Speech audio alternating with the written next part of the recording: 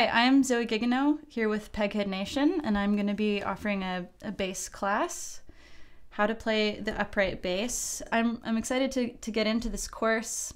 I think the bass is the most amazing instrument. I love the low sound of it. I love the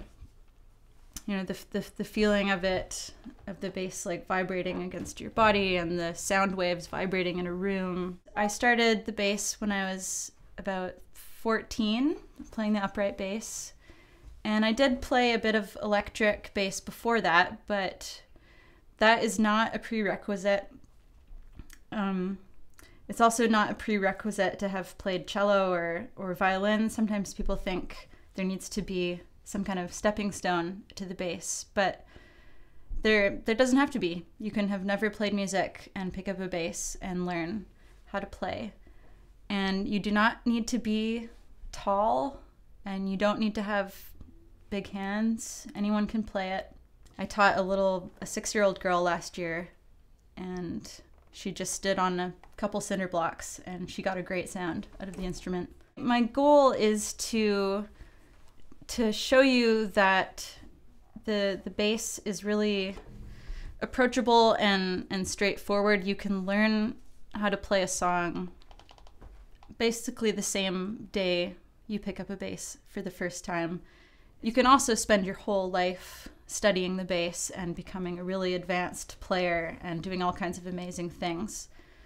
And that's such a beautiful thing about this instrument, is that it's kind of anyone can play it, and you can take it as far as you want. You can learn a few simple things and you can be playing songs right away. So my goal is to show you some tunes that you can play with your friends, that you can play along to recordings.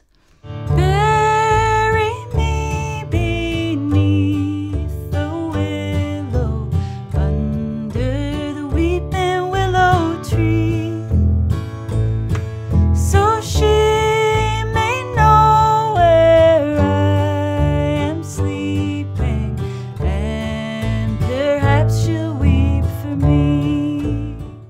I'll show you some technique, how to find the notes on the bass, how to shift, how to move from string to string, what to do with the right hand, what to do with the left hand.